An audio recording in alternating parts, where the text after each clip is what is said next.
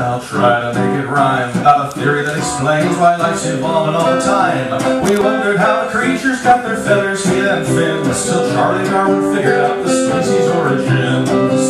Now everybody knows that every creature that's alive has one paramount priority, and that is to survive. A cheetah that cannot run fast will never catch his lunch, while the faster cheetah gets gazelles and eats them by the bunch.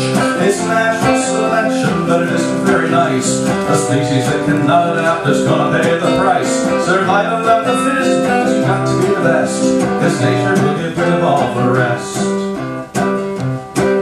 A monk named Gregor Mendel showed that every living thing tends to pass its good traits and its bad along to its offspring. So the faster cheetah's babies will be good just like their dad, while the slower cheetah starves to death, although it's very sad.